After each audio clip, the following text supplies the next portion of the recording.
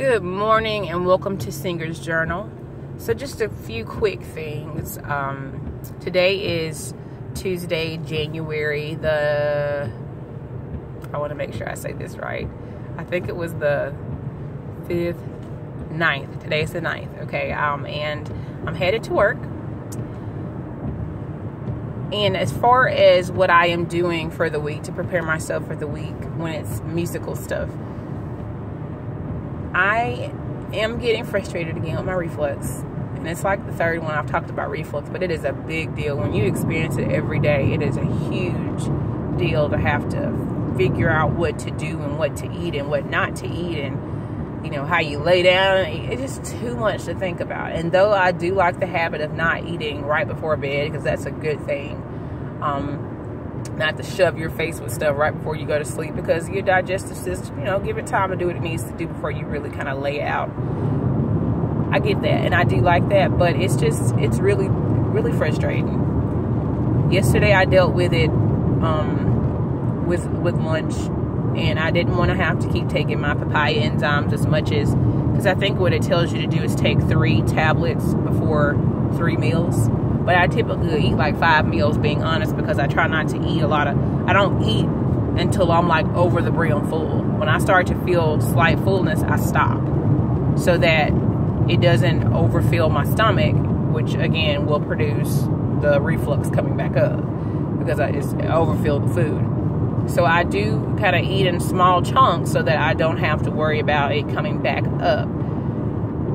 I can't eat papaya enzymes every stinking time that I, eat something. And I try to do the chewing gum. And the chewing gum does work somewhat too. I'm not going to say it doesn't, but I be chewing the mess out of that gum too, buddy. I mean, going through chewing gum like it's just water. Just, okay. And I don't want to I don't mind doing the chewing gum somewhat, but it's just too much to do every single time. It's ridiculous. So I did some research last night, and, I think what I'm going to probably do is try to find a acid reflux diet, if you will, or rather try to focus more on doing holistic eating and vegan. For 21 days of prayer at my church, I'm definitely going to be not eating meat. That is the one thing that I know that I'm going to work my best not to do during the 21 days that we're doing. And a lot of churches do this really as a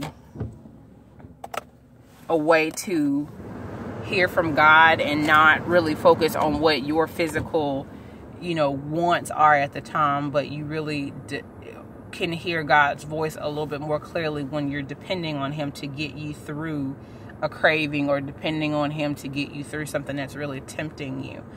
So I'm giving up meat, and that's easier said than done, because it's something that most of us have grown up to do quite frequently, is to eat that meat. So it's really difficult not to want to have a freaking burger, or to have pork chops, or to have chicken. It's really hard not to be eating those different kinds of things. But I'm going to do that for 21 days, and maybe even further than that. Over the summer, I did go vegan, literally vegan, for 3 weeks. And I messed up my veganism with Chick-fil-A. And, ever since then, it ain't been vegan. There have been some days where I was vegan, so like I could be vegan for like a day or two. But after that, I got to go back to the meat. So I got to stop that. Or I am going to stop that, rather, personally, for me. I'm not going to get into my whole spiel about veganism and vegetarian and why I'm deciding to do this and why I even decided to do it over the summer. I'm not going to go into that right now. I may do that later on.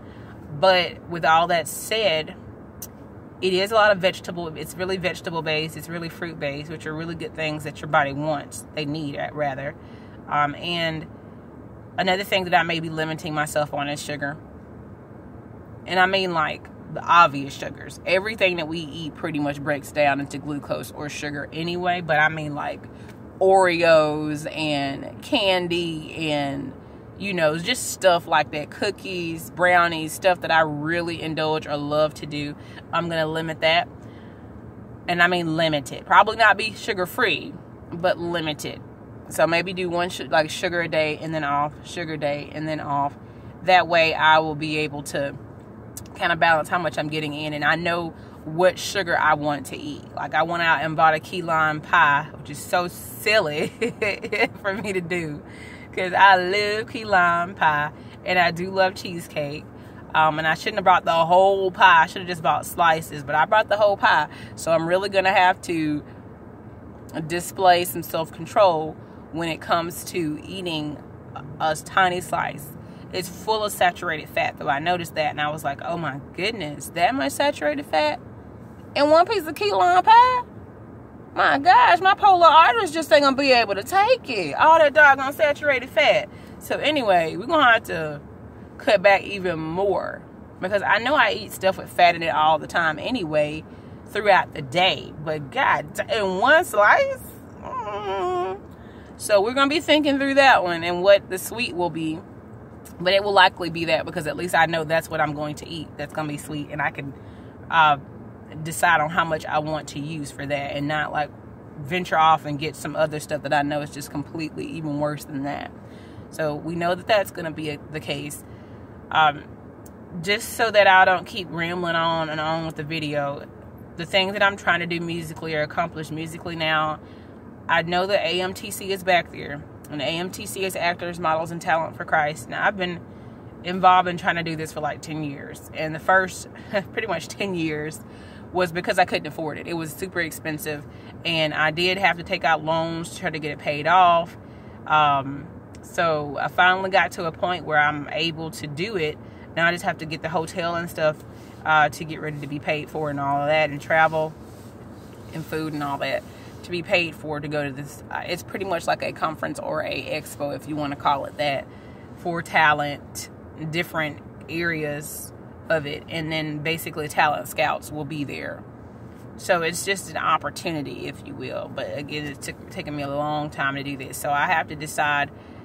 Specifically, the categories are songwriting that I want to do, just regular singing, which I'll sing someone else's stuff, and then acting. Those are the three things that I want to do for the competition or the expo. So I'm thinking about that, and then I'm thinking about what aspect in my church I want to be a part of, because right now I do sing background vocals for my worship team. And there's nothing wrong with background vocals. I'm actually grateful for the opportunity and the chance to do that. However, I feel like there is a season, or the season now is for me to get the opportunity to lead in some perspective with worship. And I really just don't know when that will happen.